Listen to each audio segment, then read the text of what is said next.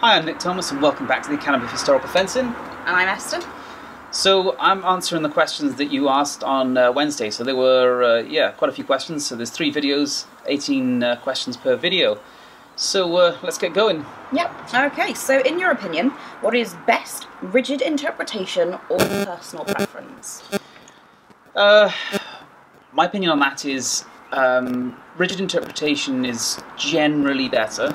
So it is generally best to look at what the sources say and follow them. And yet, in your sparring and things like that, I do like to throw in a few other things that I know, have learned from other systems here and there. But when I'm teaching, I'm very much, this is how it's in the manual. Maybe if I've got some other thing I've learned or like, I'll mention it, and I'll specifically mention that it's not part of the manual. It's always better to go back to the manual and see what it's saying. Even if in your sparring you do throw in a few extra things, because ultimately, of course, not everything in a system can be documented within that manual. But you should always ask yourself, why are you doing something different? Because when we're in full HEMA gear in a modern sports setting and we're having fun and not trying to kill each other, the reason some things might be done could be very different to how and why they were done with sharp swords back in the 18th and 19th century. So do be a little bit careful that you don't modify things too much, just from a modern perspective. Your opinion on priority versus the afterblow? Yeah, I've been through endless numbers of rule sets for sort of tournaments and things like that, because this is what we're talking about. As far as your normal sparring is concerned, you should just take a good, sensible approach to it. You don't need to worry about it. As in terms of, point scoring in a sportive tournament setting, I've been through every method there that I think has been put out there, and there'll always be something new, I'm sure. And I've never found either system to be ideal. I find it far better that you just get the right mindset from people going into the tournament, rather than worry about strict rules, if you like. Is that, if people are focusing on not being hit and getting clean hits, you don't have to worry about it too much. But then it does, of course, depend what kind of, players you get in your tournament. I think both work and both have massive drawbacks, so I don't have the answer to it. I'm not a huge fan of tournaments anyway. I have my time of fighting in them, still do occasionally, but I think for British military swordsmanship, tournaments are best treated as a fun extra, and not as the goal, because you will change the way you fight to win that tournament and win under those rules, rather than follow the methods that that are being taught for a martial system. So, spadroons, dumb or totally awesome? Well, obviously they're totally awesome. Of course. I've shown in so many videos why spadroons can be good. There are some real junkers out there, and there are some awesome swords. But ultimately, it's just a light back or light broadsword. There's nothing particularly revolutionary about it, or a straight saber, if you like. In which case, it's just a whole family of swords. There are some good ones and there are some bad ones. The overall principle of a medium-length cut and thrust sword is really not revolutionary. So there are some really good ones and there are some really bad ones. But it's overall it's a good sword form, no doubt about it. And remember, there is the Spadrooner group on Facebook if you want to learn more. Just a nice little plug there. So, your opinion on lethality and degrees of rotation with a strike using an infantry saber, aka what's the damage on a flick versus a moulinet versus a full, from the shoulder body swing with a huge wide up, and how much does this match the uniform as well at the time for cutting angles? Yeah, in terms of a flick, if it is literally just a flick, got to define it is the problem. If you go from a high outside guard and you throw like this, you can definitely generate enough power to do serious damage. You're not going to cut off a limb, but again, this is not a stick fight, it's not an armoured fight with maces, this is a sword fight with unarmoured opponents. And if I, for example, from here, just from the wrist, throw like this to the head, that will be enough to do significant damage. Will you necessarily die from it? Not necessarily, but not every shot is about killing. It's about incapacitation is often a major reason to land a hit on somebody. And how will it differ? Well, if you get full rotations going, and specifically if you throw in some shoulder and elbow, you can generate massive, massive power. We need to do more tests, but I have seen and I have done cuts against meat and stuff like that, and thrown cuts that just slice right on through, just with throwing cuts like that. Now, the tippy-tappy stuff that some people do just to really screw with you in a fight, so they'll be in a guard like this and do that, that's really quite sad, and is really not going to achieve much. Although, once again, if you add in a draw to that, it could obviously add some more. So yeah, this is nice and blunt here. So if you do a tippy-tap strike and actually slide with it, you're getting a slice in action, in which case it's going to do something. And if that is towards an exposed area like the hand, the face, the neck, that's going to be effective. Again, the emphasis on the art of defense is getting in with fast cuts and not getting in with the most powerful. But yeah, you need to do a load more cutting tests on different targets to see how that power is going to be effective. But yes, you can absolutely do significant damage by doing cuts with small range of motion. You can do effective cuts. Now, how would that work?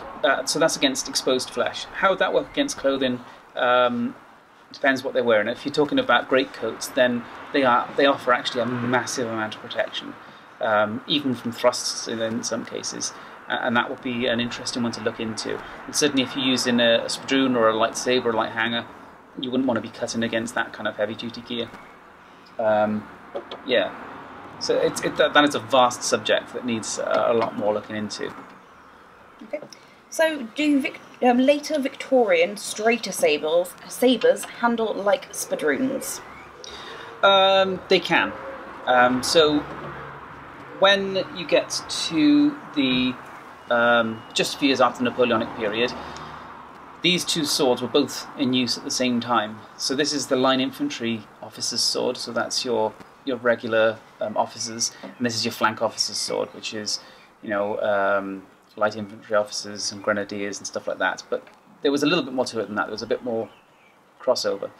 But they combined effectively into one sword, and that's where you get the 1822 infantry officer's sword, which was initially a pipeback, and then they went to the 1845 with the Wilkinson Fuller blade. And you can see that they basically took the ideas from both. So you tend to have the agility of this one and the protection that the shells offer, with the curvature and the cutting of this one, and they kind of merged the two together. And as a result, 19th century sabres compared to spadroons can be quite similar. Now, the overall trend is that the sabres are heavier, but that's not always the case. I've seen some Spanish sabres actually that are lighter than some spadroons that I've got. But yeah, if you look at British examples, so British infantry sabres of the Victorian period tend to be, 8 to 900 grams, when you think a spadroon was normally 7 to 800, and their overall size, their mass distribution is not vastly different. So British infantry sabres then didn't fuller to the tip like a spadroon does, and that means they can have a little bit more mass in the end of the blade. But again, it depends on the individual example. So this one I'm holding here, this actually has the mass and the balance of several Victorian-era infantry officers' swords that I've got, and lots more that I've handled. So this one, this is an NCO sword, by the way. This is very much like a lot of Victorian infantry sabres, yeah. So they can be very similar, and of course, because they had quite low curvatures on them, they aren't so far from a straight blade anyway, those Victorian swords. So yeah, they can be quite similar, but the overall trend is for them to still be a little bit heavier with a little bit more mass. Do you ever find examples in British military swordsmanship of, instead of a lunge and recover, you intercept the opponent's attack upon preparation? Yeah, this is what timed shots are all about. That is what timing is. So timing is interrupting your opponent's motion. So they change guard or they attack you, anything like that. And rather than go into a parry or go into a guard, you strike at them. And not in a double hit kind of way. You've got to be safe doing it. So there are lots of examples of that. Obviously, the obvious one is somebody goes for your leg, you step out and strike them in the same moment, so that's timing. So you've struck them in their attack. But there are all kinds of timing shots that exist, both in cut and thrust. And all it essentially is when your opponent, as I said, disengages or goes to strike, you strike straight into them. And yeah, that's an example where you're not slipping, you're not going back to defense, you're just going straight at them. So yeah, time shots. Or cool. Timing. Quite a long one. So, do you agree with the decisions made towards the thrust-centric blades at the cost of the ability to deliver a cut that will take the opponent out of the fight, especially when a thinner blade is used to penetrate lessens the chances of the wound hitting a major organ, such as through the heart or the centre of the lung. So whilst these would be more fatal wounds, they're going to cause your soldier to be stuck with no means of defence with his opponent within striking distance. Yeah, so there's two things there. Is that, do I think it's worth compromising a bit of cut for the thrust? Generally, yes. So if you take something monstrous like a 1796 light cavalry sabre, it does have massive cutting power, and yet it compromises so much in agility to get that, and I don't think that's a good idea. I think the cavalry swords that followed it, that had lesser curves and lesser mass in the tip, were a better idea. Is that they're still powerful cutters. And that can be said for infantry swords as well. You still have enough of a cut. Now, obviously, some of the lightweight spadroons, they do compromise a lot. Again, depends which spadroon you're looking at, because some of them have good mass in them. And this is, again, a good back sword, really. Now, in terms of the damage that's been done, the issue of how much damage is done on a thrust, well, most of the swords that are fairly thin for cut and thrust, they're still quite broad blades. And if we look to rapiers and small swords and stuff like that, talk about them doing less damage because they won't hit things like the heart or whatever. Actually, if you look at medical works from surgeons and stuff like that in the 19th century, they've said actually that it's more to do with where the body is hit than necessarily the width of the blade. One good one I read, for example, said that abdomen wounds don't tend to stop people immediately, despite the fact that they often are fatal, whatever they're actually hit with. Whereas with the chest, it's not about hitting the heart. They've found that a hit on any part of the chest almost immediately incapacitated somebody immediately, no matter where on the chest it was and how thick the blade was. And once again, a lot of these cut and thrust blades are actually not that narrow on the tip, because most swords actually do taper to a fine point. Things like the flared cavalry sabres are a rare exception to that rule. Most swords do taper to a fairly fine point. So yeah, I don't think that going to narrow blades compromises the immediately incapacitating nature quite as much as you think. But yeah, I think it's worth compromising a bit of that power. I don't think going for these massively flared light cavalry style 796 light cavalry style blades was a particularly great idea, even though I love them as a sword. They had their place, but I think compromising a little bit for a bit more thrust and a bit more agility in the point is a good idea. How were naval dirks used, and were some like alehouse daggers or true parrying daggers, being that the first official pattern was 1856? Right, so naval dirks, we don't know much about them, which is the fascinating thing. Now the fact is, most people actually, in most books, say that they're just for midshipmen, which isn't quite true at all. They were just used by all naval officers as an alternative to a sword, simply because they are convenient. So, you know, day-to-day duties, a sword gets in the way, it's a pain in the arse, especially on a ship. So they went to using these, which they called dirks. And it is, as it looks, it's a dagger. They can sometimes be curved, but this is about the most common sort of style of the late 18th century. And as you can see, it kind of follows the look of a spadroon of the time.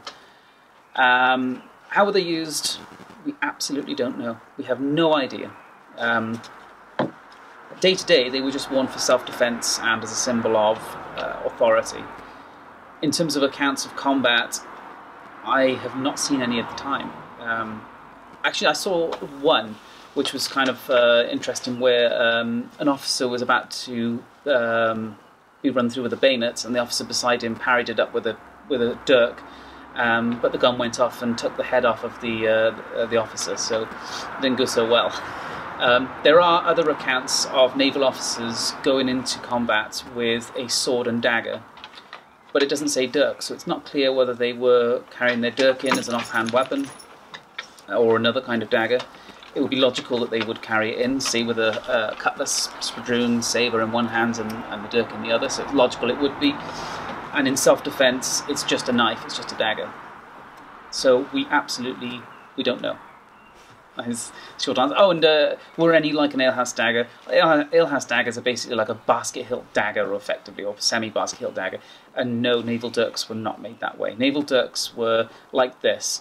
The only exceptions in protection being is they sometimes had a side loop, like that spadroon, and they sometimes had a chain guard that went from the knuckle bow, sorry, the quillen, to the pommel.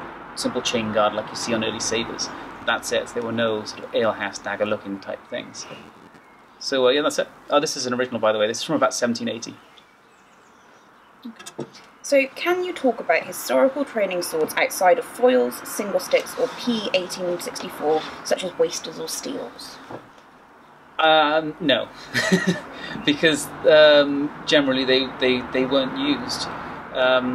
So the idea of having a blunt training sword, blunt steel training sword, is a very Victorian concept. Now, there were examples of gladiatorial bouts being done with blunt steel and stuff like that, but we're talking about training in swordsmanship. And no, so you get to the 1864 gymnasium training sabre, that was the first of its kind. Around that time they were blunting some cavalry swords to use, but as far as we know they were for drill. And certainly in the Napoleonic period, I've seen no reference to using blunt training swords at all. So, simply put, the only training tools that were commonly in use were the foil. So this is an antique foil, and the single stick, which is just a leather or wicker basket on a stick. And I've only ever seen reference to those two methods being used. That is absolutely it. So what we're doing today with using steel training swords that represent the original swords isn't accurate or representative of training methods of the Napoleonic period. But of course we're trying to simulate not just the training that they were receiving, but the fighting that they may go on to do, which is why we want to have swords that represent the original swords rather than just their training swords. Otherwise, if we wanted to just represent the training, we would just use foil and single stick. We also, of course, have way better protective equipment these days, which also enables us to train with more realistic training swords. So yeah, and this is where things eventually went with the British. So you had the 1864, and then later on they went on to these, which is the later gymnasium sword, and it's straight, quite light in the foible, so it hits light and it flexes really well, and you see it has a nail head on it, loads of hand protection. This is where it eventually went.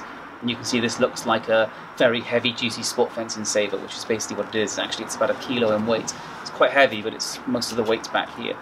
So yeah, this is a very Victorian concept to have dedicated steel training swords.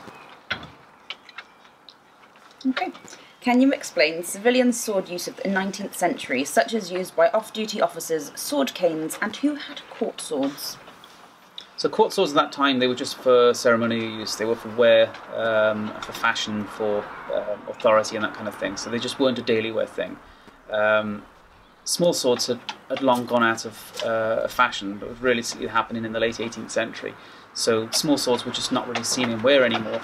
But yes, you're quite right. The police did indeed use cutlasses.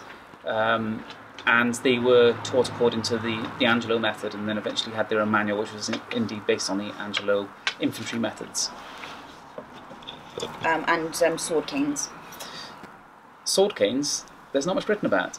There are a few manuals, I believe, from the late 19th, early 20th century, but again, it's way beyond the period I'm talking about. And we just don't know. And the thing is, they're more a deterrent, or, poke a sort of thief in the chest kind of thing. We just don't know. I would say the likelihood is they were just used according to the methods that people were learning with walking sticks or with their foil training. Because again, chances are if you carry a sword cane, you probably practiced foil, so you'll probably do something like that with it. But yeah, I don't know, and I'm not aware there are a huge amount of accounts with them. How would you use a sword cane? What kind of blade is it? Most sword canes look like a sharpened foil, so like a square section blade with just a tip on it. I have got one, but I didn't get it out as a prop for today. There are some that are edged, but they're so lightweight. They're incredibly light. They handle like a foil that is sharpened. So you're just going to stab people with it. Fair enough.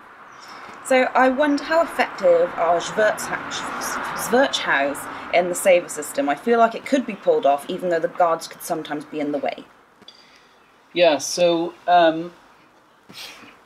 sorry, Schwerthaus are so you usually have the thumb on the back of the grip, and you snap in strikes like this, and you know some people call the helicopter of death kind of thing, because it's that rotation above you.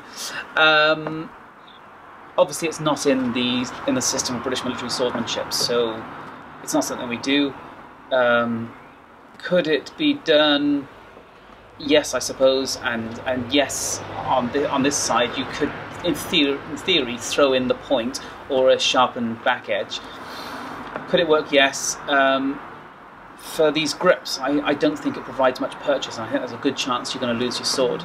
And if it's got a fair amount of curvature and a fair bit of mass like this one has, you're going to be quite unstable with it, so I really wouldn't recommend it.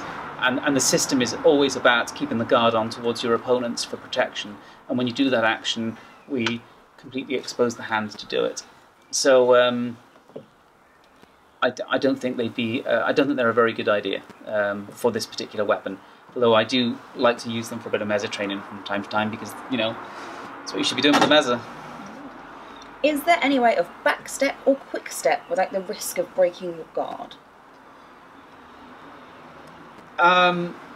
Personally, my favourite way of always going backwards, particularly for you two at distance, is to use the Mathieson slip method. So your right foot slips past your left, you go up onto the ball, and then you can step back after that.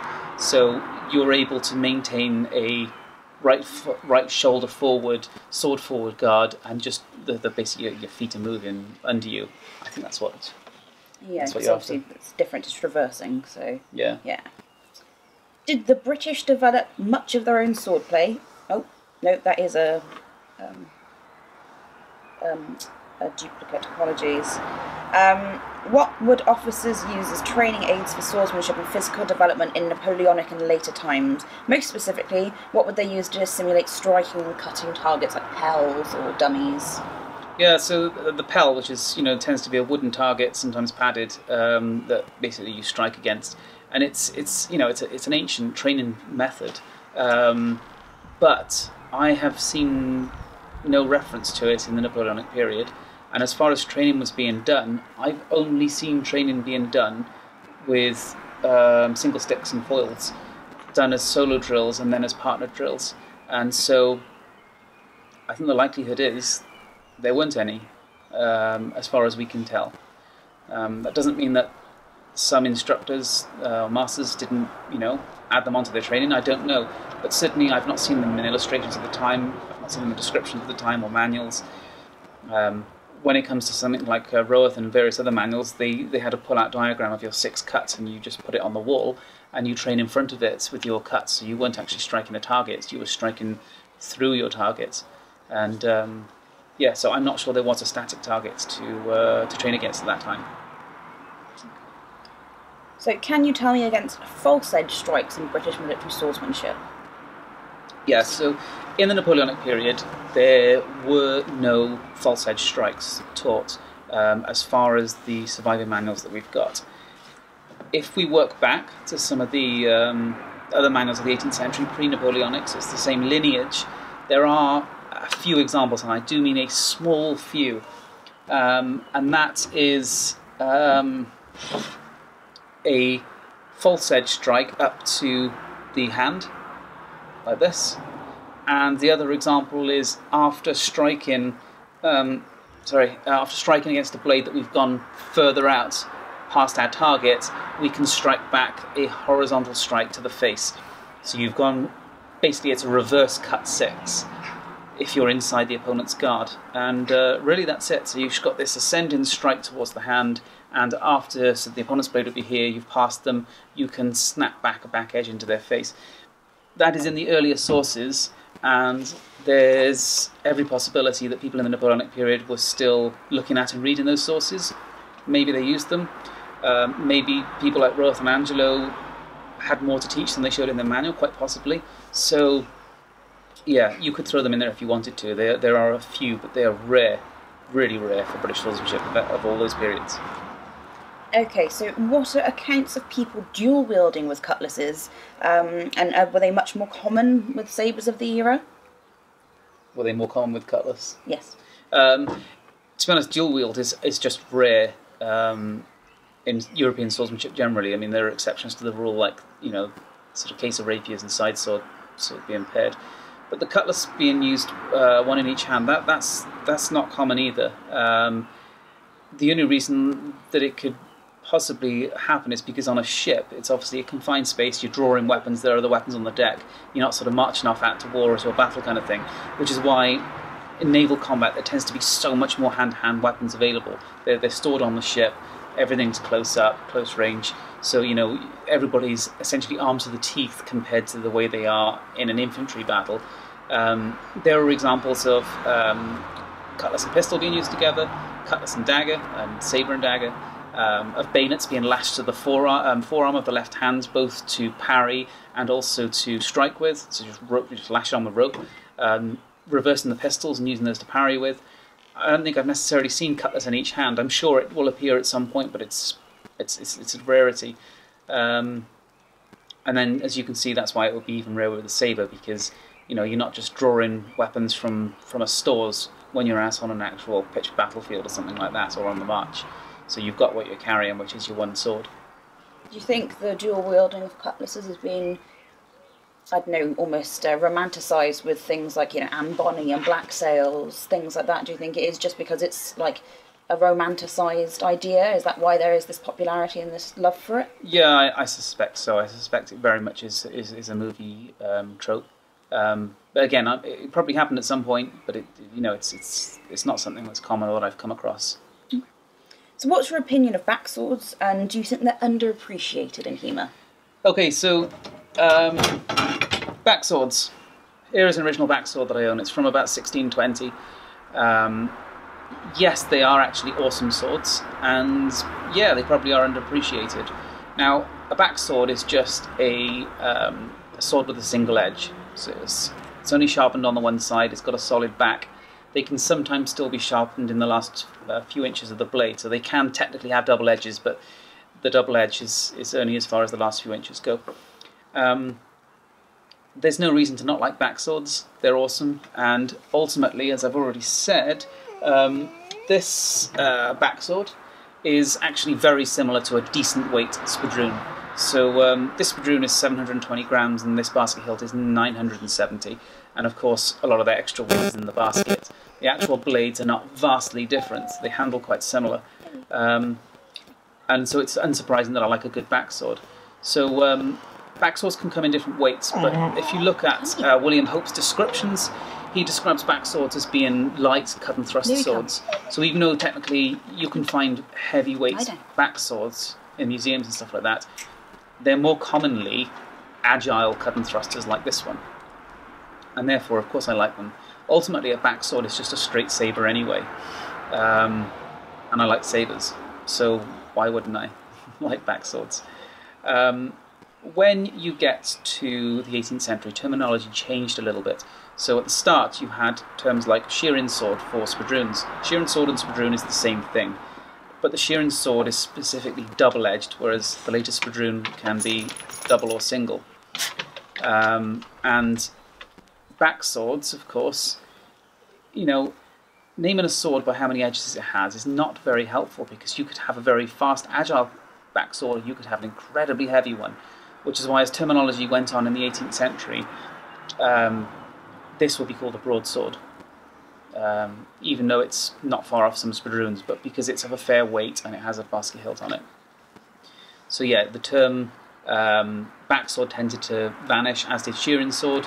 So anything that's light cut and thrust, no matter the edges, would be a spadroon, and anything that was a bit heavier and or had a basket hilt would be a broadsword. So the backsword is kind of stuck there in the middle. It's a term that is not so widely used.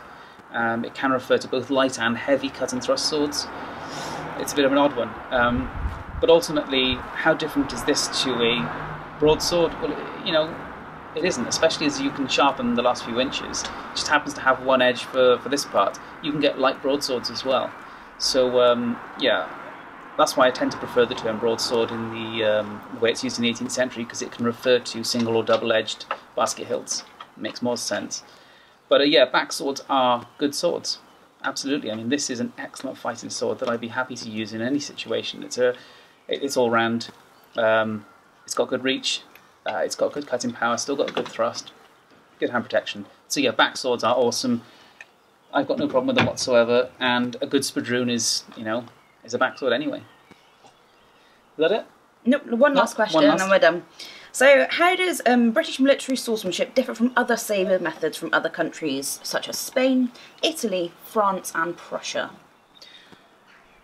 That is a difficult one to answer, because for this style, I just stick to British military swordsmanship. So I go to other countries for the styles, like I teach Italian rapier and stuff like that.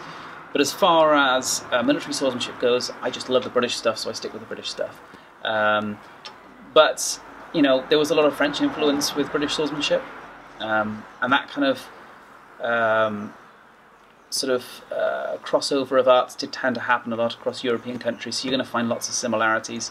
I fought and trained with people who do all kinds of different sabre styles, and you know, there are loads of things in common. You don't see sort of radically different things coming into play, in my experience. So yeah, but you know, you'd have to study in depth those other styles to really say. And personally, I just focus on the British sources for this particular period of weaponry. Okay, any closing thoughts? No, I think that's it. I think it's been an interesting video series. Maybe we'll do some more. Maybe I'll post a Ask Me About Spadroons. I'll have a think about that. But I do hope you've enjoyed it. Have covered everyone's questions that was on point to the Q&A session. And I hope you've enjoyed the video. And if you haven't subscribed, please do so.